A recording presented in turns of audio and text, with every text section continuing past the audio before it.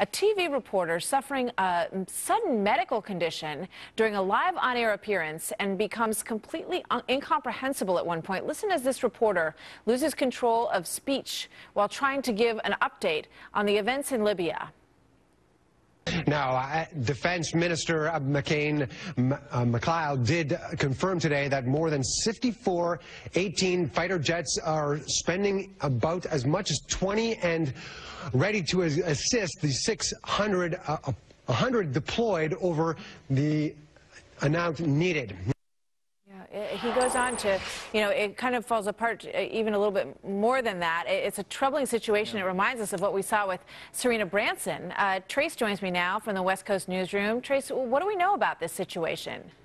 We know this reporter's name, Martha, is Mark McAllister. He works for Global Toronto, which is a very big broadcaster in Canada. He's been in television now for 15 years, and I went back and I looked at some of his previous reports. He's a pro. He's very good, which is why this whole thing is so startling. As you said, he was talking about Libya, coming out of a taped piece, doing a tag, and I'm going to play you the whole thing now, start to finish.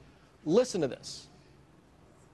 Now, Defense Minister McCain McLeod did confirm today that more than 54 A-10 fighter jets are spending about as much as 20 and ready to assist the 100 deployed over the amount needed. Now, it did depend that how the NOLAN remerges our end, while the university or the UN mission has whole received support from all batteries in the hues of the garbins of today. Excuse me.